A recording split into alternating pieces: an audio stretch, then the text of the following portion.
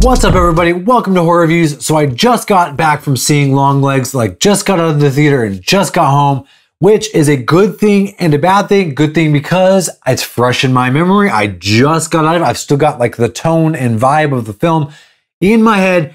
However, I believe this is one of those films that you really need to kind of let marinate over time. And because I am doing this review right after I saw it, I haven't had a chance to let things sink in and marinate yet. But that being said, let's just talk about the fact that this is a pretty hyped up horror film. Now, this is probably one of my most anticipated horror films of the year, one of my most anticipated films of the year. So I was pretty excited going into this. However, I tried to manage my expectations, the marketing behind this, and everyone that's been talking about this, the 100% that's been sitting on Rotten Tomatoes for weeks now, all indicate that this is the horror movie to watch. Now, did it live up to that hype? Unfortunately for me, Longlegs just does not live up to that hype. And even if I didn't think it was so hyped, I still would have some issues with this film.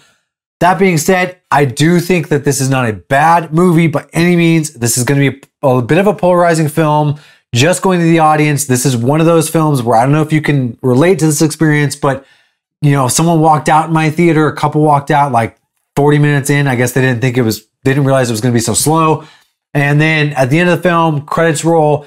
Some people laughed and chuckled, and you get those kind of what was that reactions? And then you get people sitting and waiting through credits. So you're getting very opposite, very polarizing reactions to this in theaters. So just expect that going in if you're going to go see this with a bunch of people. And this one is directed by Osgood Perkins and stars Maika, Monroe, and Nicolas Cage. And I feel very similarly about Longlegs as I did about the Black Coat's Daughter. I'm not going to necessarily go into detail about that, but very similar problems, very similar positives. Let's get right into the things that I did personally enjoy about Longlegs. There's going to be no spoilers as of yet.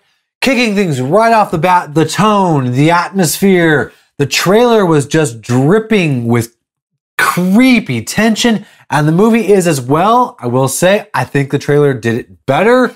But that being said, yes, this is a creepy film.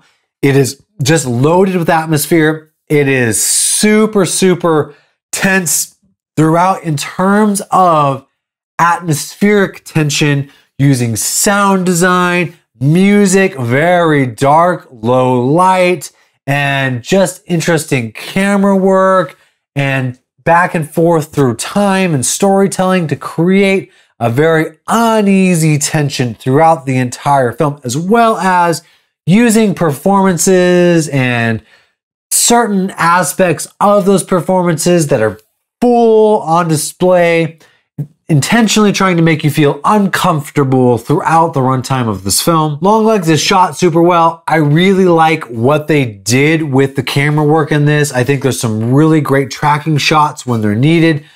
Some very interesting cuts, very interesting center framing, and very interesting just cutaways that I think create an uneasy tension.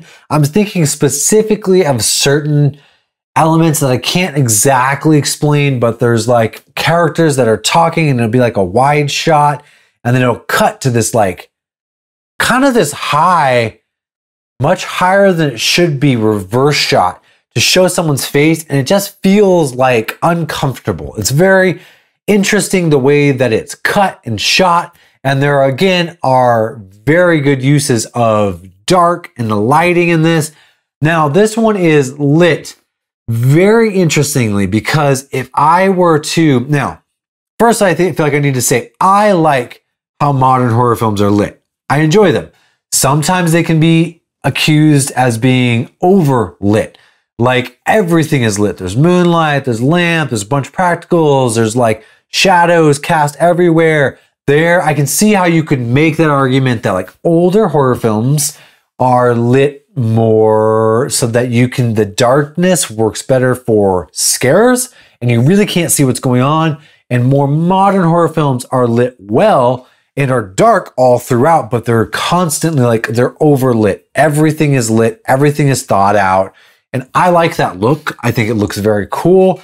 Longlegs is definitely much more lit in terms of older films. If you were just looking at this movie, you'd almost say that, hey, they lit half these scenes with just practical lights. Of course, I don't think they actually did, but it looks like that on camera. The dark scenes are very dark. And I don't mean like dark in the way that modern films are just crushed and dark. I mean, like it looks like they just have flashlights, just exterior lighting from the house. It looks very reminiscent of like older films.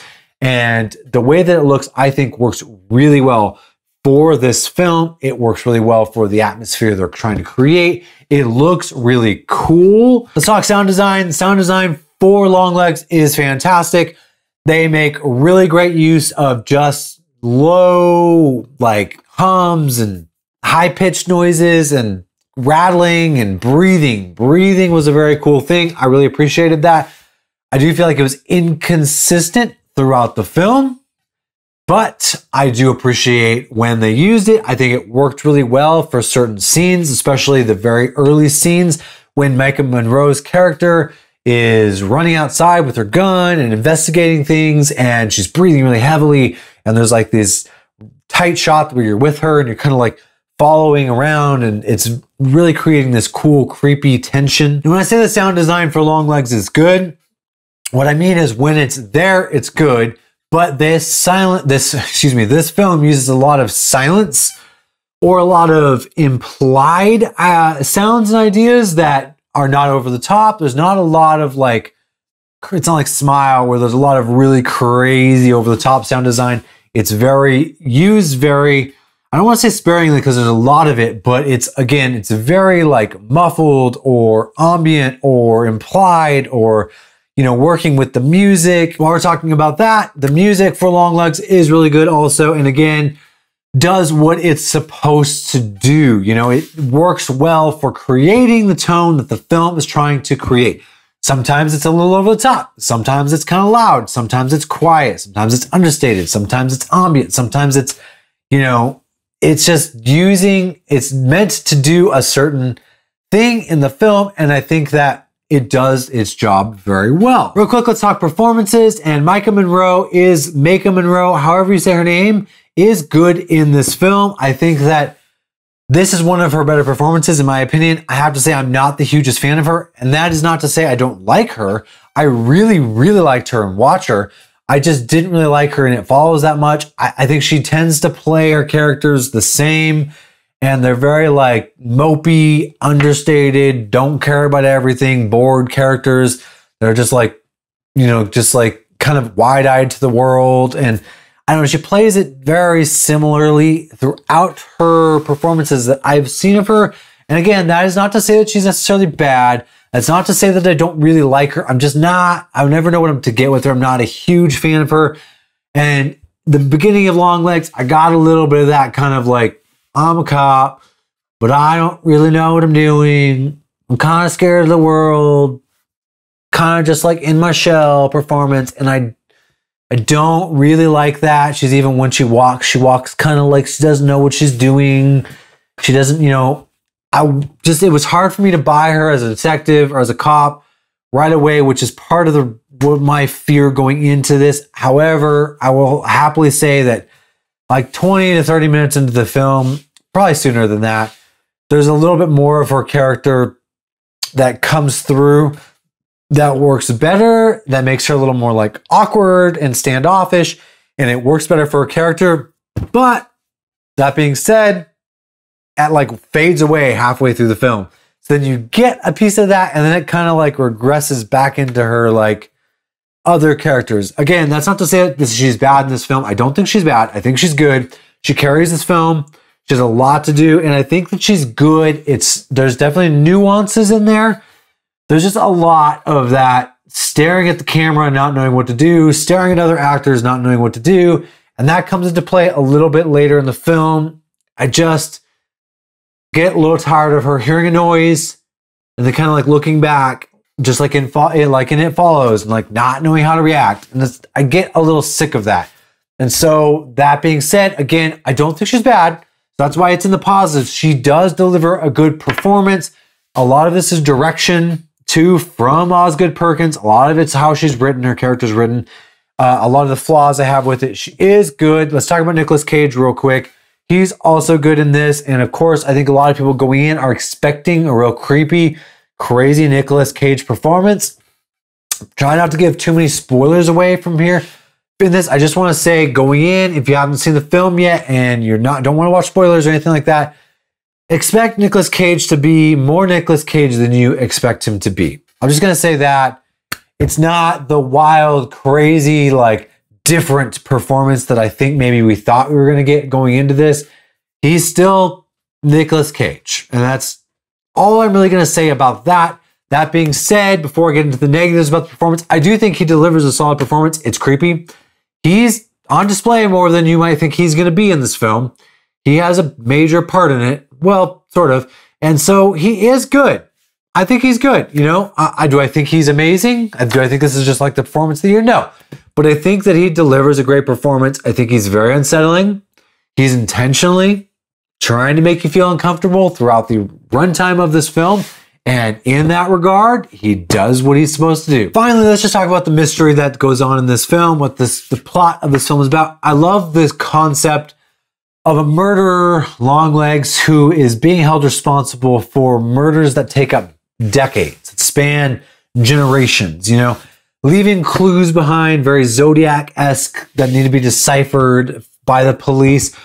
That whole concept, very cool. I love this murder mystery that we're going on. Just again, the idea that there's this serial killer on the loose that has not been caught for years and years and years and is responsible for many, many deaths is a really cool concept alone. I like the more of the details you get later on, how he's affecting the families.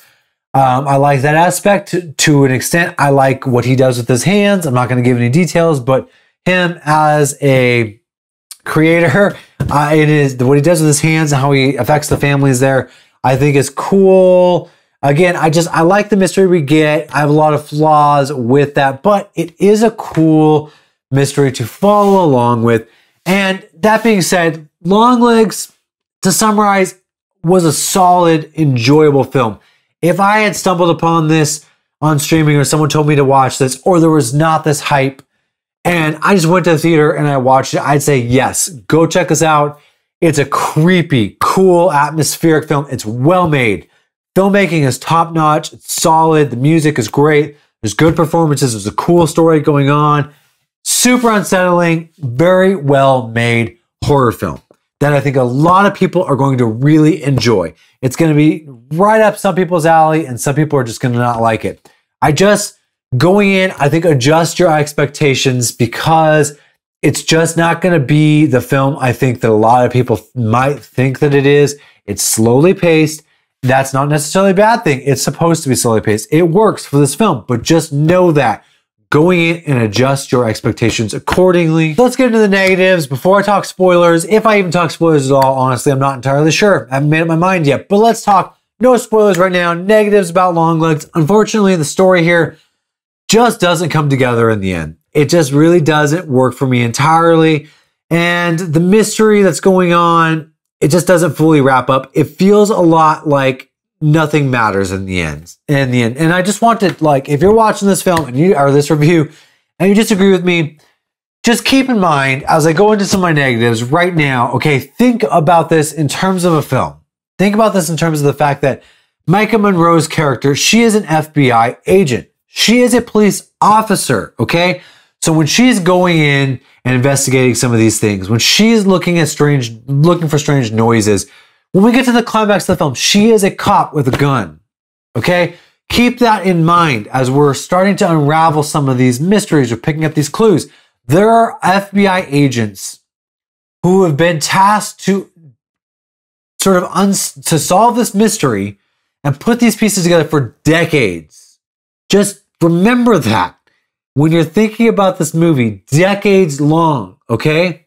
So when you get cops who are incompetent towards the end of the film and are just kind of completely pointless, and there's not really any rhyme or reason for why everything is going on or who is picked besides these dates and these birthdays, these things are going on. I'm not going to give too much away about that, but the dates and the numbers and things like that.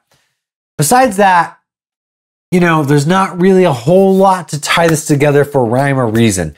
And with that, I am getting into spoiler territory. I want to say some spoilers, I do. So the story unfortunately just does not come together for me. And I get a lot of Maika Monroe's character towards the end just being completely helpless. And that's like, it's just so unfortunate because you just want to yell at the screen and be like, do this. But I know that's not the point of the movie. But unfortunately, it's just, you're telling me a murder mystery story, okay? And if you're going to pose it like that, like if you're going to put it in the format of a murder mystery and have us try to solve it, then you've got to give me a little more. It feels like a film where that is like second nature. That doesn't really matter once you figure out what's going on. And once you get to the end, like none of that really matters. It was never meant to be solved. It was never meant to be, or it was, but then not explained why. None of this stuff really is explained what matters, what doesn't matter. They just say it does. And unfortunately, like there is a piece at the end here where we find out a big chunk of information about the main characters and what's going on. And it's literally just given to us.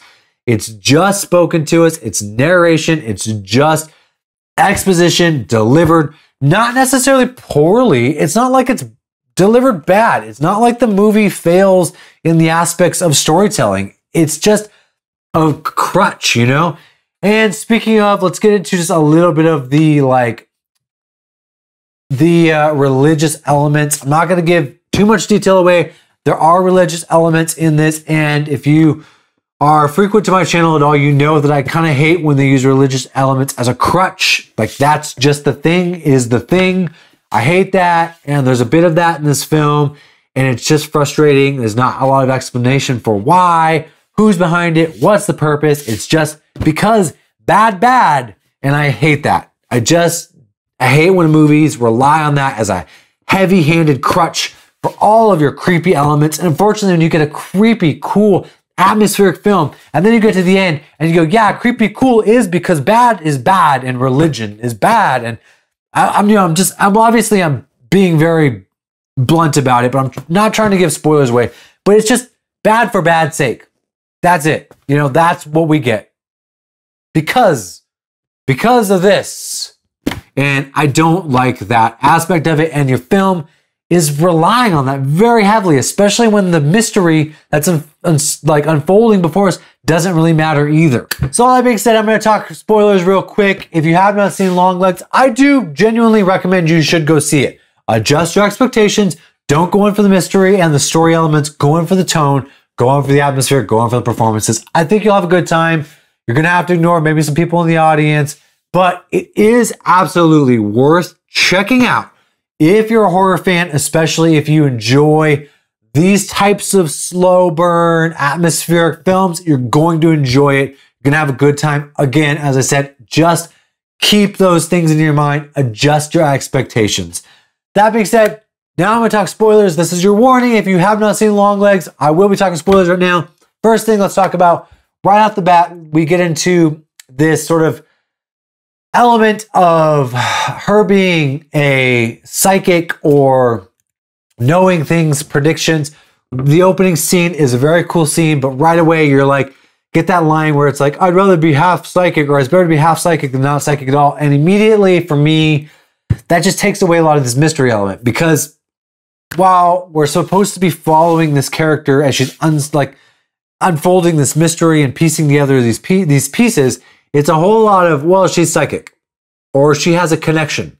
It's not really this, there's pieces to explain it, but it's not really explained in terms of the FBI agents can, even when she's talking to the FBI agents, there's a loose note that says, don't do this or I'll kill your mommy.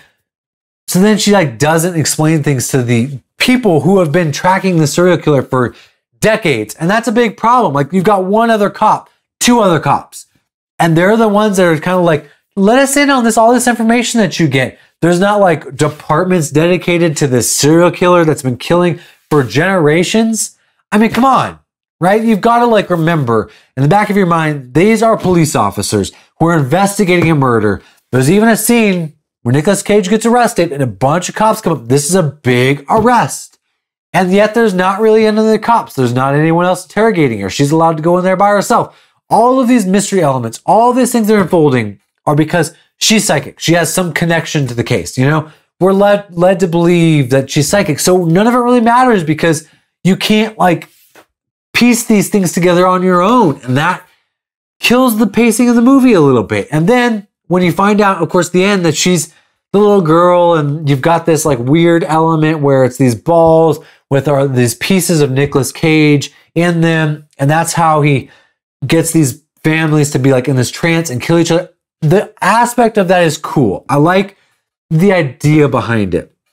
But the problem is you don't even necessarily have to tell me how it works. That's fine.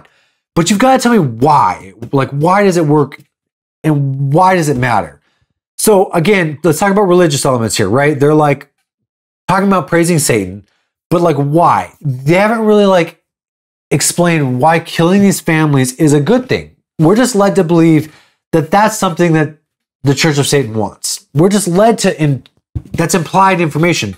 But when you've got like a movie like this, you can't just be like bad is bad because bad.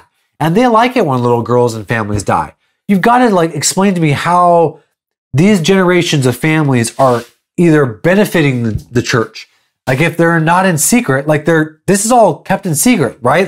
People don't know that they're responsible for this. So how is this helping them? How is this helping? Is this a cult? How is this moving them along? Is it just people dying? And if so, can you just brainwash the entire family? Let's just go put a doll in like the whole world. Let's go put a doll in the police station.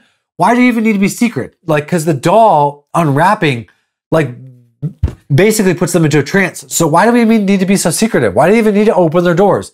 Let's just put a doll on their doorstep. They'll open the package. What's the point of her mom going in there and doing that? I don't understand what the point of that is.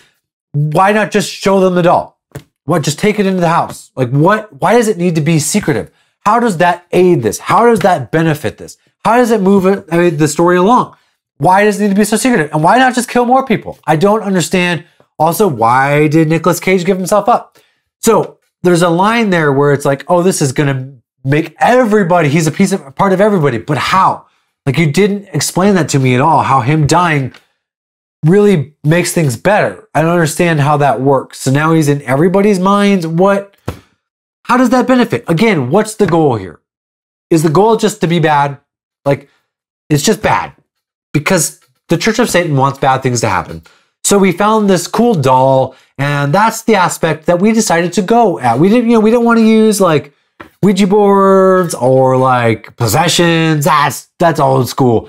Let's just use dolls and have the families kill each other. That's cool, right? But it has to be like only girls with the birthdays that are on the 14th. Like, what does that mean? It's like this element that you're supposed to be like piecing together as a mystery, but then in the end, it kind of means nothing because there's no real motivation for it. What did that help? Because it built this triangle? Again, so then what? When we get to end times, the beast comes out of the ocean. Is that the goal?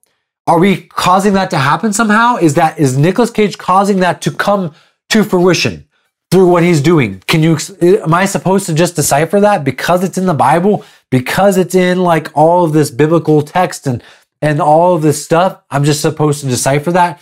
Or does nothing really mean anything at all? It's just because that's going to happen, so then it's bad. Or is the Bible and the Church of Satan so wrapped around the concept of Nicolas Cage's character that it fundamentally relies on him putting a doll in someone's house for the beast to come out of the ocean? I have a problem with that too. So we're just really, really relying on this one character over 3 decades. Of all the time that people have been alive, 3 or 4 decades of people dying is what's going to cause the beast to rise in the end of times. Like, is that really that important? Then again, so if either it doesn't matter or it matters greatly, and either way, you didn't explain either to me. So no, that's a lot of like nitpicks to say, explain the movie to me, explain the movie to me. And I understand this movie's not trying to explain everything to you. Also, I understand that some of this stuff may need to marinate. Some of this stuff may need to sink in later. I got the fact that she was like psychic. When she was psychic, she got the test wrong half the time, got it right half the time because she's not psychic. She's got this connection. So I pieced that together. I understand that. But the fact is you need to tell me why things matter. You don't need to explain every little detail to me, but you need to explain how and why things matter. What does this do? What is this accomplishing? What is the point? Why did the mom need to be involved? I don't understand why Nicolas Cage he showed up and met the little girl once. Why couldn't he have just left the box on the doorstep? Because timing was really important. Like, was it? It happened 6 days after the birthday or 6 days before the birthday. So it seems like they got a week for him to put that box on the doorstep, and they could have just opened it up at any point, and then the father could have killed the family, right? So does it matter or does it not matter? I don't need you to explain everything to me, but you need you to tell me what is being accomplished. What matters? What doesn't matter? Does the mystery matter? Why did he leave clues? Was he just toying with her character this whole time because she's the one that got away? Why did he leave clues for the police? How come nobody else could decipher these clues? What was the point of all of that? Again, reality check for a second. These are detectives tracking a murderer for decades, and nobody has any idea about anything else that's going on. And then when they catch him, they're just kind of like, nah, we don't really need to talk to him.